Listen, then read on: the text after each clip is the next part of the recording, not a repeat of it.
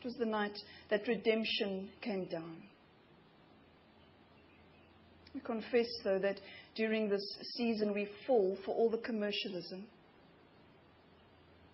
We even become forgetful of those who have little, and we splurge on ourselves. Our priorities become confused because we forget the Lord in the manger. We forget the life you lived, the teachings you taught, the death you endured. And we get distracted by all the commercialism. So would you forgive us? Because it's not done intentionally. Forgive us when we become greedy and short-sighted and stubborn. Forgive us when we forget you, the Lord in the manger. We take a moment of silence, Lord, just to confess our failings in this season to you.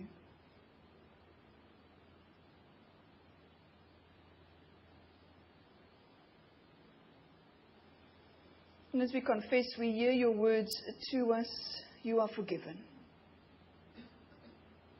Father, in this season, we hear week after week the story of your birth. God in a manger. Christ on earth. Emmanuel. God finally with us.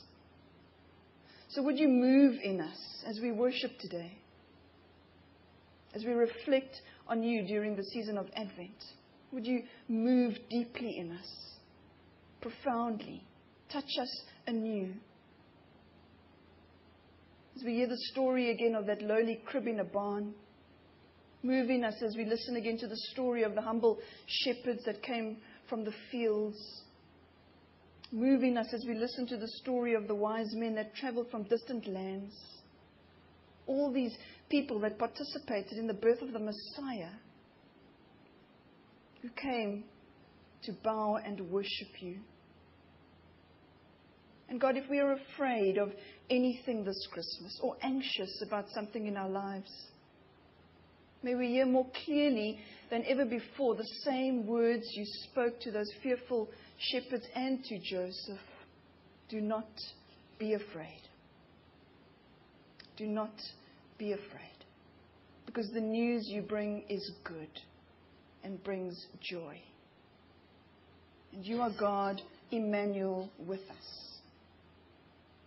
So God of the manger, become God of our minds and become Lord of our lives.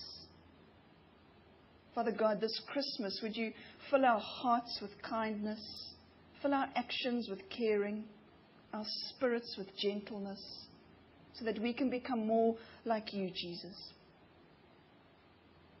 God, and you chose the most unsuspecting of women to mother your son. Mary was filled with joy when she received the good news that she would birth the Son of God, that in her arms she would cradle God. With that same joy, may our souls magnify you this Christmas, and our bodies be the means through which you continue the mighty work of salvation for which you came. So speak to us again this morning, as you have done over the weeks, through the words of our worship, through the prayers aloud and silent, through your precious yet powerful word and the content of the message. Be born in us again. In the name of the one born in Bethlehem we pray, Jesus Christ. Amen. I'm going to invite those who are reading to come forward. It's Elaine and then Donald this morning.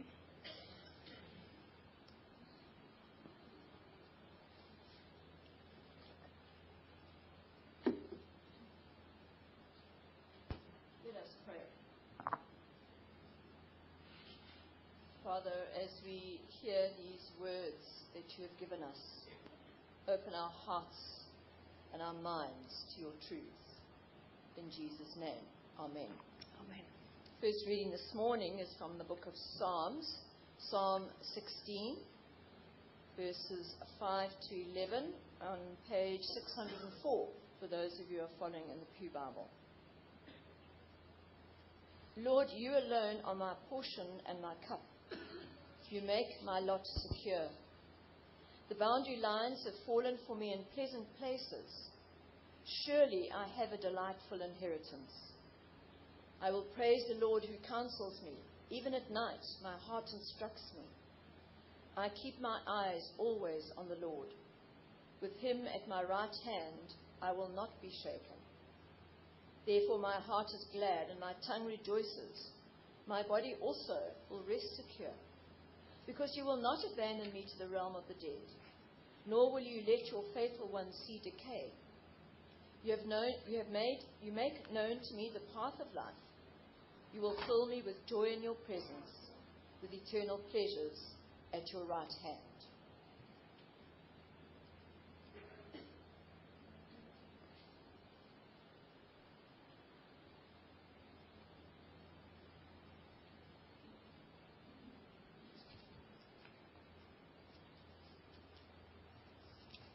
Good morning, congregation. Morning, Donald. Our second reading this morning comes from the first epistle of Peter. 1 Peter chapter 1. I'll read from verses 3 to 5. A heavenly inheritance.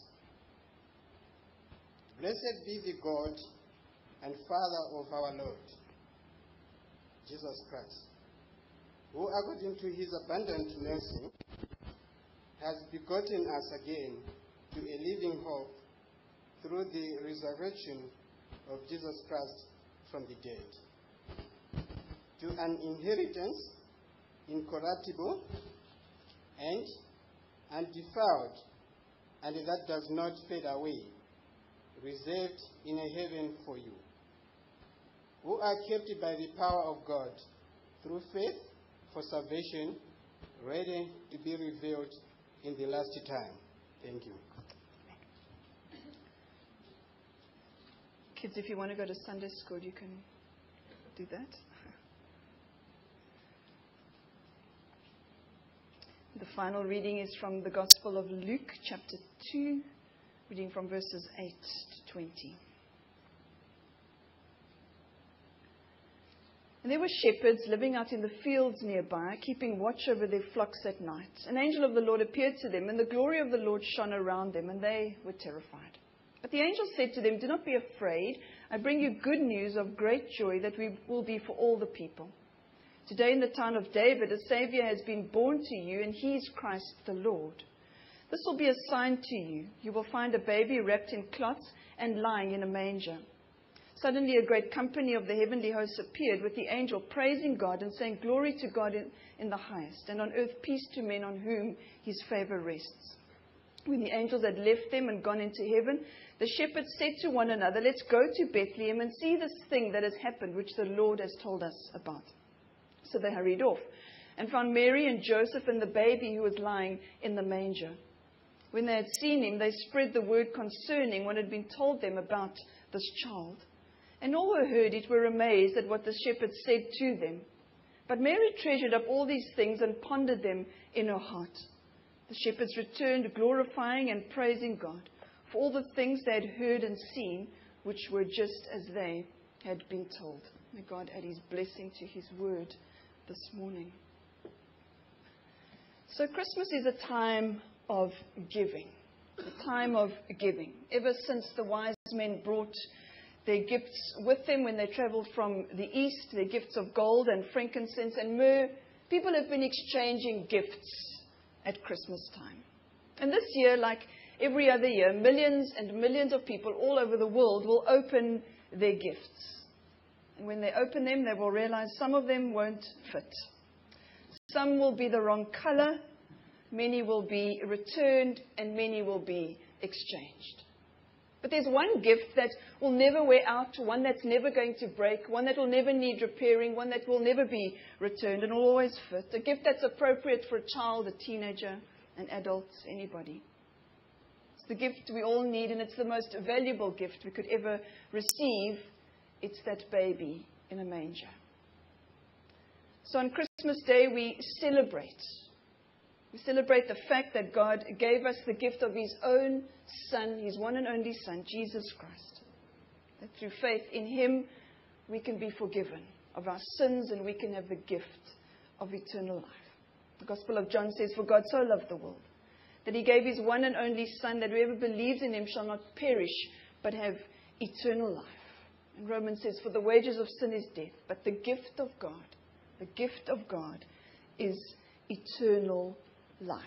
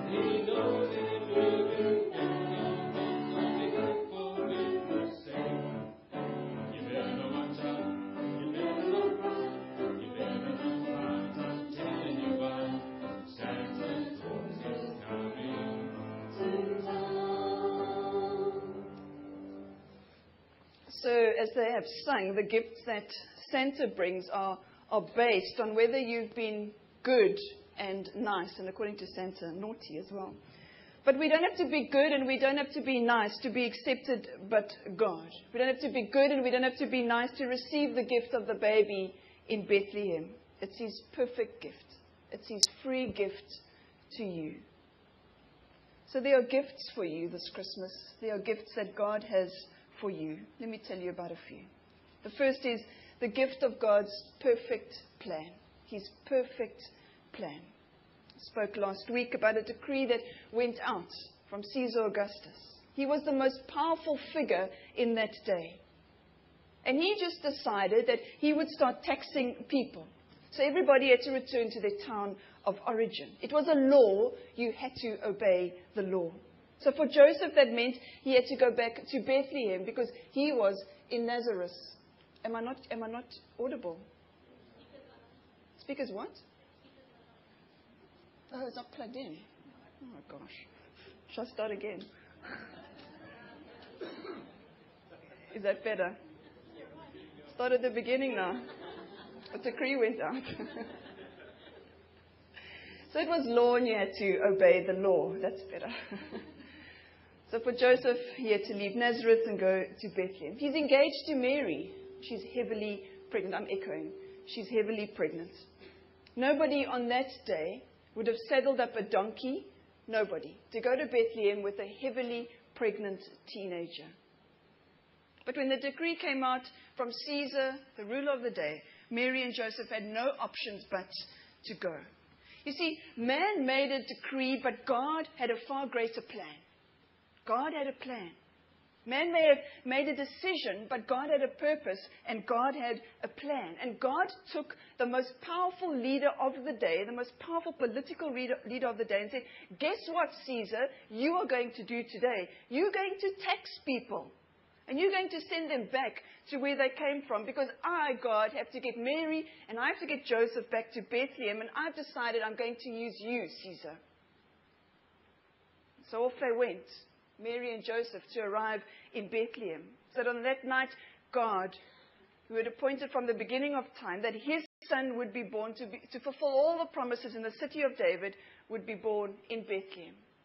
Emmanuel, God with us. You see, Caesar may have thought he was in charge that night, but he was not in charge. God was in charge that night. And God is still in charge today. Not the doctor, not your boss or your employer who is waiting to decide if your job is going to stay or go, or if you're going to be retrenched or go on early retirement. Not a judge who is going to decide if your company's lawsuit will end up this way or that way. They may think they're in charge, but they are not in charge. God is in charge. They may have a plan, but God has a far greater one. Those people may be in the story, But God is still in charge of your life. And as you wait in life, there will be many bumps in the road. But in the waiting, God says, I am with you and I am in charge of your life. And my plan is perfect. And that's His gift to you this Christmas. He has a plan for you and He has a plan for your family. And it's perfect. The second gift He has for you this Christmas is the gift of heaven. We read from 1 Peter chapter 1 verses 3 to 5. There's something stored up in heaven for us. You see, all the good stuff is not under the Christmas tree. All the good gifts are not in the mall or in Gateway. All the good stuff is not online. There's something really good stored up in heaven with God for you and me, even right now. One miracle has already happened, that God came to dwell with us on earth, but just for a season, just for 33 years of His life. And the second miracle that we are still waiting for is that one day He will come and He will fetch each one of us and we will dwell with Him in heaven forever. That's an amazing thought. That's an amazing gift to be offered to Him, that one day we will dwell with Him forever. What we got on Christmas and what we still celebrate and waiting for may be quite amazing. And it is. It is amazing.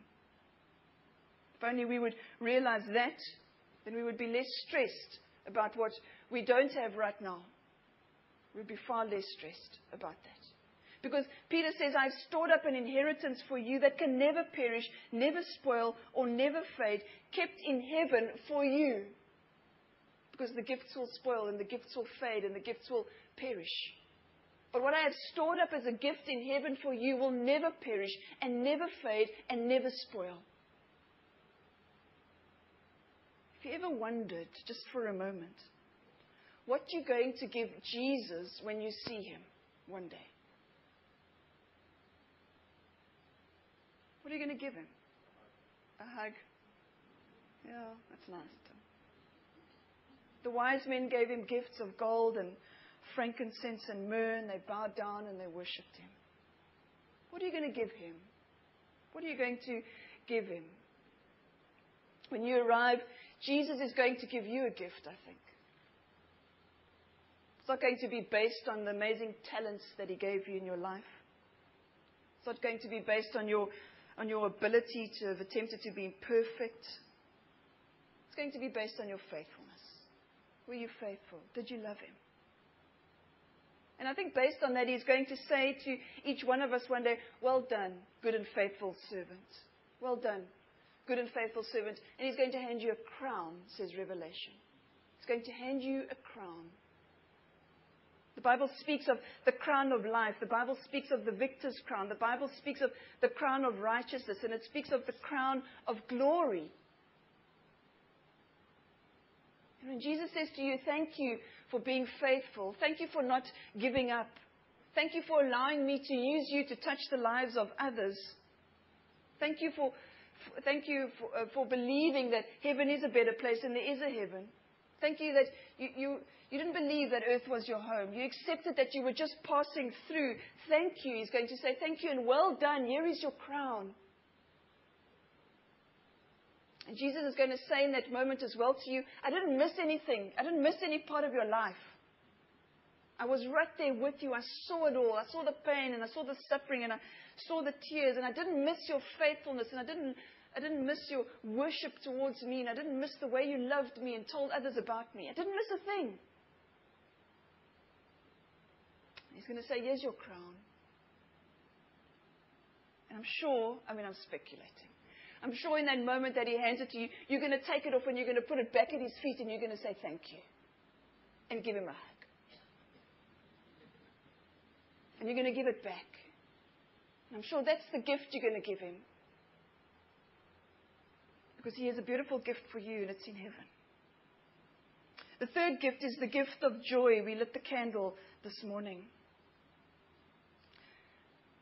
Now, I'm prepared to put money on this. I'm tempted to ask, but I'm not sure I should. But I know. I think I know. You're all secretly hoping for a special gift, eh? It's just something you're thinking, damn, I wish I could get that. Eh? Anybody want to tell us what it is? 1944, a song was written by a music teacher. After asking his class what they wanted for Christmas, he wrote the song in 1944. Christmas is often a time when we look back.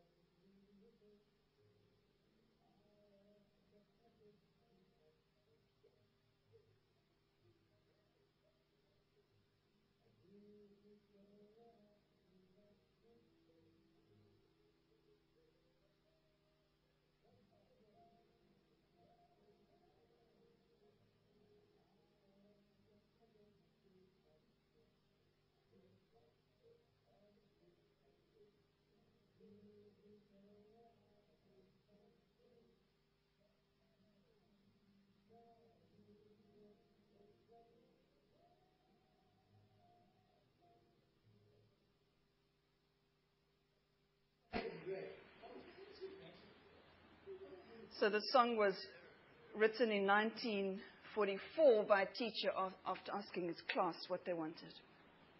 2 front teeth.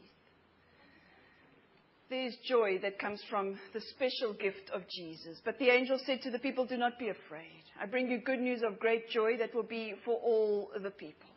Good news of great joy. The Greek word there for great joy is megas. It's the idea of mega joy. Mega joy. Paul asks a very penetrating question in Galatians. He says, what has happened to all your joy? What has happened to all your joy? When things are going well for us in life, we are happy. When things are not going well for us, we are unhappy. Joy in Scripture is the experience of not allowing our circumstances to determine our mood, or not being shackled by our circumstances. gift of joy for you this Christmas. Allow the baby of Bethlehem to be born in your heart. Receive Jesus as Savior and Lord. Remain close to Jesus. David in Psalm 16, which we read, writes about the source of his delight, the source of his joy. He says, you fill me with joy in your presence. You fill me with joy in your presence. And the announcement of the birth of Christ was good news of great joy. It's joy to the world. Joy to the world. I think that's the gift we silently all want for Christmas.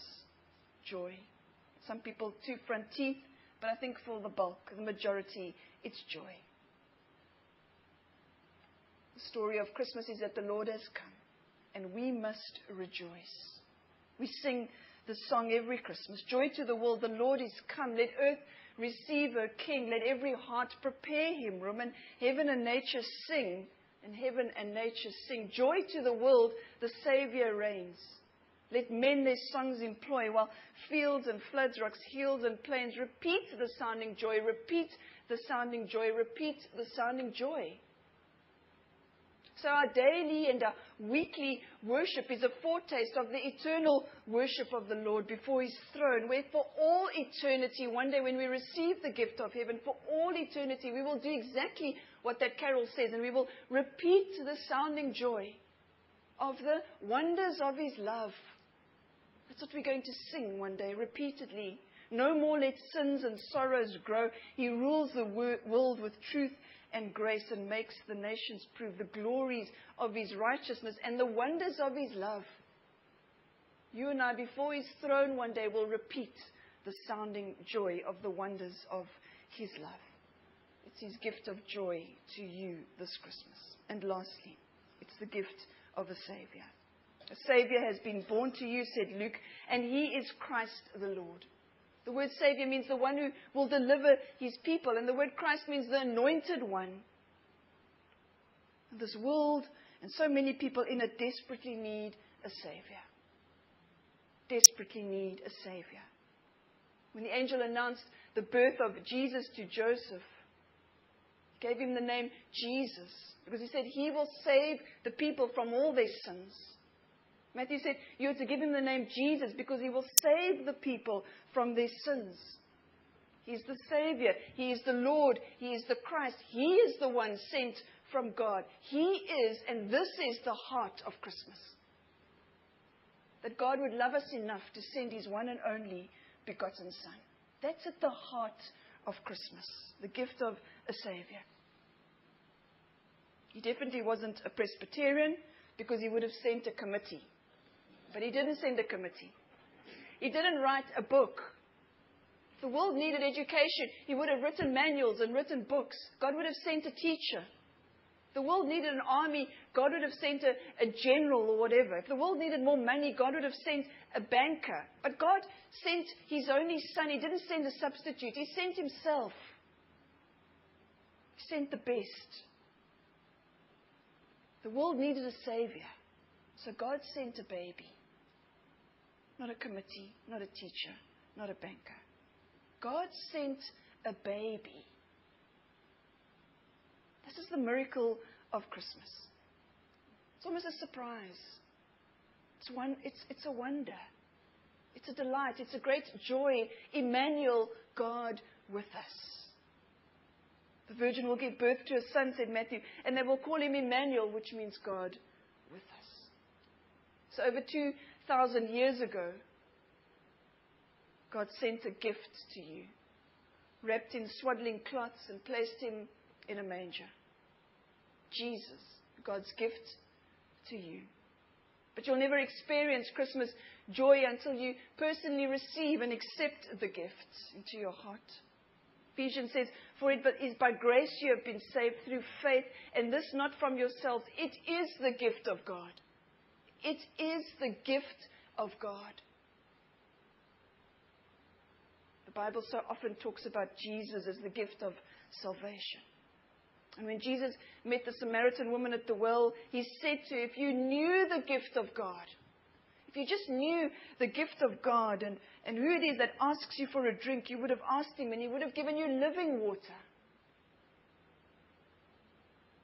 Jesus is in essence saying to her, if you knew the gift of God, you would gladly open your heart and you would receive and you would drink deeply from this precious gift.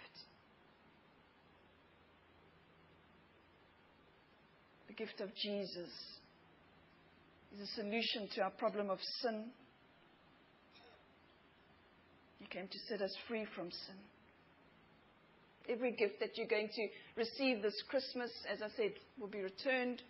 It will fade. It won't last forever. It may even break. The clothes that you're going to get will eventually be worn out. The toys you give your kids will break. But the Bible reminds us that God's gift lasts forever. For all eternity. God's gift. He didn't wrap it in shining paper, put gold or green or red ribbons on it. God laid His Christmas gift to us within a manger bed. No silken cord was used to bind the gift sent from above. It was wrapped in swaddling cloths and bound in cords of tender love. There was no evergreen to which His precious gift was tied. Upon a bare tree on a hill, His gift was hung and died. It was taken down from off the tree and laid beneath the soil, but death itself could not destroy the precious gift of God. With His mighty hand, He lifted His gift from out of the stony grave. To everyone, a living gift He gave. This Christmas we say thanks be to God for His indescribable gift. Amen. Your tithes and offerings will be received.